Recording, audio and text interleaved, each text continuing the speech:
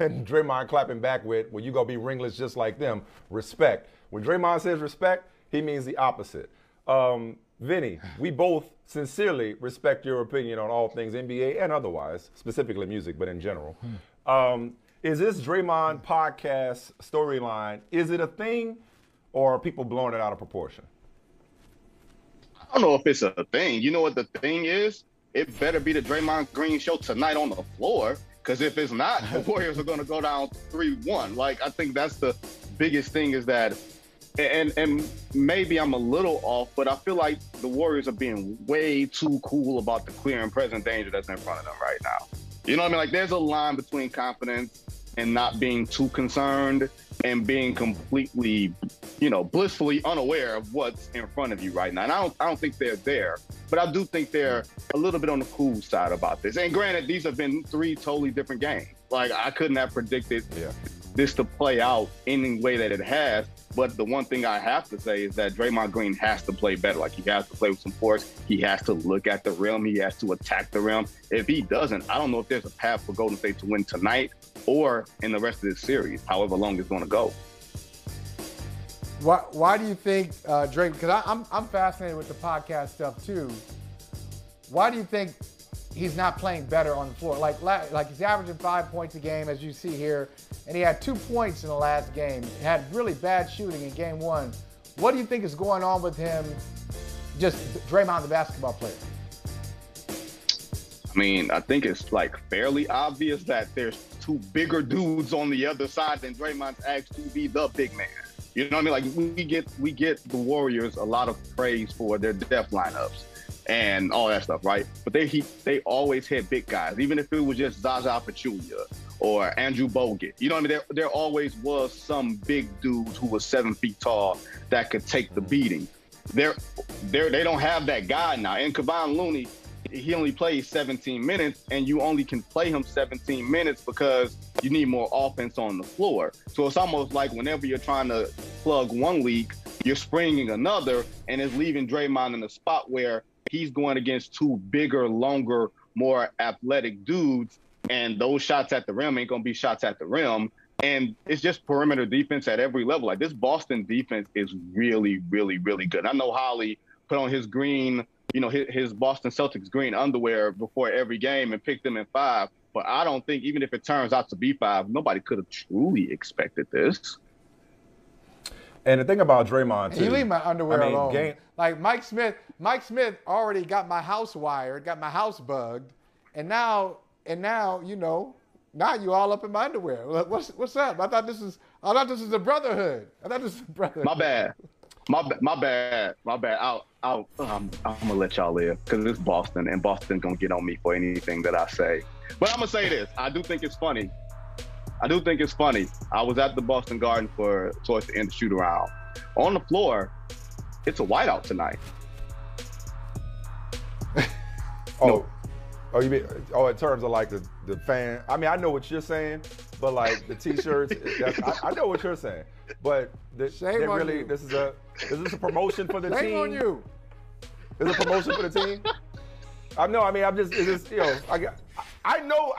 get it. I get the joke. But I'm asking, like, in all seriousness, is it a promotion for the team as well? Also. Okay. You were sitting on that one. Yeah, he was. Good way. He's like, I'm gonna kill him somehow. You had that worse.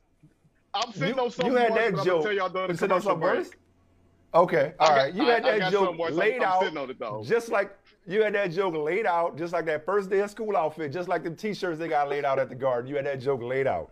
But Draymond, though, 9 points, 7 assists, 5 rebounds in a Game 2 performance in which many credited him with being the driving force, emphasis on force, behind the Warriors' bounce-back win. So as we know, I know y'all know this already, it's typically not the numbers with Draymond that quantify his impact on the game. He just looked out of it, which I think leads to questions, whether they're legitimate or not, it leads to questions about your focus when you look out of it from game to game.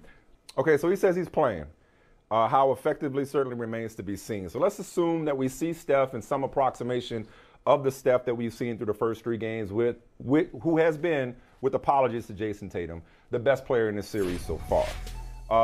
But let's go back to Draymond's initial gripe with the question about his podcast. Let's go X's and O's when it comes to this series. What adjustment? The Warriors haven't grown since Game 3. Mm-hmm. They haven't gotten taller. They haven't gotten bigger. What adjustments schematically can they make other than playing with more force and not being soft as Draymond said they were and he was? What else can they do to even this series and not fall in this 3-1 hole, that clear and present danger that you described a second ago, Vinny? And before I even start there, like to close out the Draymond part, I do think it's funny that we ask a lot of these guys in terms of media obligations and stuff like that, and we don't say that the media obligations that we're giving them is a distraction, but Draymond doing a 30-minute podcast after a game, that's a distraction. Nonsense. You know what I mean? It's refreshing as hell. It's refreshing as hell, and we want access, and then somebody's giving us access to be like, nah, keep your access. All of them should be podcasted during the finals. Listen, but now that you guys say that, look, I don't know Jake Fisher. Maybe Vinny, you do, but I know Draymond has a history with him. I know Brian Scalabrine here, who spent some time out with the Warriors, has a history with them, and was saying, hey, here's a guy who likes to stir it up a little bit. I don't know. But his reporting was that teams are monitoring Draymond's podcast, unlike they monitor media access, because they're hopeful that Draymond will give them something that he doesn't give them in a media space. And by the way, bad promo where he says it's the same thing here that on the podcast. So why am I listening to the podcast? You should be talking up the podcast, bro. I can't imagine that Draymond would say something on the podcast. First of all, and we'll come back to the X's and O's point, but there's more to unpack here. I can't imagine that Draymond is, first of all, he's savvy enough not to give away any kind of state secrets. But in 2022, I don't think so. Okay, Michael, you talked about draws. You talked about your draws earlier. Yeah. In 2022, these teams know what kind of underwear these players like. Like, what could he possibly say that they don't already know from their own advanced scouting? Maybe, but this is the same guy who I think said something really stupid after Game 2 that affected Game 3 in some way, where he said, hey, the officials, I've earned the right, he used the word differential, but I know what he was trying to say. I've earned the right to get, quote, differential treatment from the officials. That's stupid. Don't say that. Because, well, what do you think is going to happen in Game 3? You're not going to get the benefit of the doubt. That's not strategic, though. You know what I mean? Well, I get that wasn't the smartest thing to say.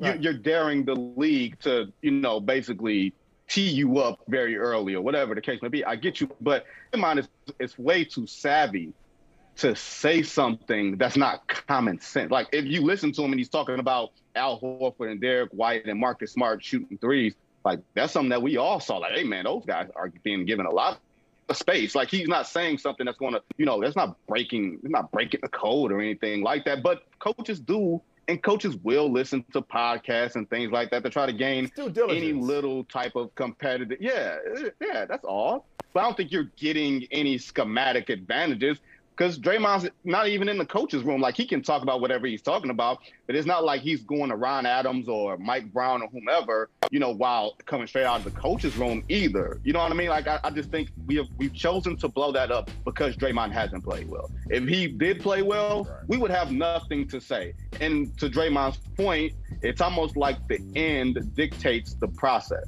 Because Draymond didn't get thrown out of Game 2, he thinks everything that he did throughout the game was correct.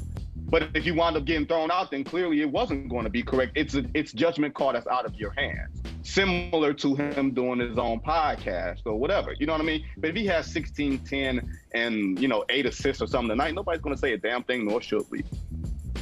So back to schematics. How do the Warriors get some help? How do the Warriors get more help? Yo, I don't know if there's multiple paths. Like, I will say this towards Holly's Boston Celtics. There are far more paths for Boston to win this series. Golden State might have the best path, but it might be the only path. The only path is to perhaps junk the game up on defense, make Boston panic, and then you get out in the secondary transition points and everything else. Because to me, it almost looks like, they have to play this game knowing they're going to be 10 points down. and you have to claw and fight your way back into the game and rely on Boston to make mistakes as opposed to you just being the better team. Maybe they are the better team. And put it like this, they could not be the better team and still win this series. You know what I mean? Like, you can basically bait the other team into playing silly and making mistakes. Like, in some ways, this almost strikes me as a more mature Memphis Grizzlies team that is just bigger than you, and they can beat you in more ways, but Golden State just had more savvy. You know what I mean? In that series, they had the one bad game 5, but they had more savvy. Yeah. And Memphis didn't have Ja, whereas, you know, Boston has these two guys.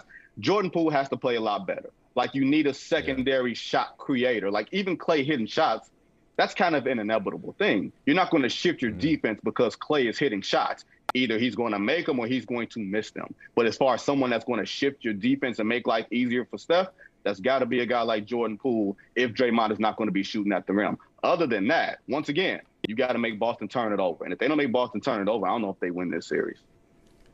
Key phrase you just used, Vinny, make life easier for Steph. And I got to tell you, through 3 games in this series, and I didn't know it could go any higher. My respect for Steph Curry and my admiration for him, it's higher now.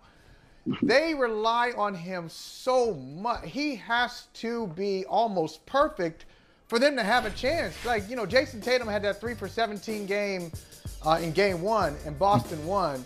Steph Curry goes 3 for 17. Golden State's going to lose by 35 points. It's just like he can't have an off game. And I'll be curious to see how he moves around tonight, because they almost can't afford Steph Curry at 75% or 80%. That's not enough for them. They need all of Steph all the time just to have a fighting chance. And here's the other part. Steph doesn't take a rest. And I don't mean like literally taking a rest or playing 48 minutes. I mean, there's points in games, there's possessions where, man, you're winded and you don't have to take control of that possession. You know what I mean? Where you don't have to move around, like somebody else can go and get his own shot or whatever the case may be. And you can sort of rest a little bit. He's getting hunted on defense because he's getting in foul trouble, and they're trying to get the extra fouls on him. If he's playing with 2 fouls in the first quarter, they're going to try to get the third one. So you're hunting him on that end. And on offense, he facilitates so much movement for everybody else. Even if the play isn't called for him, he's having to run around and move around, navigate and negotiate screens, even if somebody else has the ball. So it's almost like he's exhausted. I'm like amazed at the stamina more than the performance itself, because he's playing against really good defense and making really, really tough shots and still making good decisions. The second that he actually takes a breath to exhale, that's when the Celtics go on their run, because nobody else can do what he does. And maybe that's where you start asking, man, maybe they shouldn't have held on to all of those young guys. Maybe you should have got one more guy that can go out and get it on his own. Yeah. Hey, listen, this was great, but you're right. Like, this series, tonight is game 4. Game 5 is Monday, right?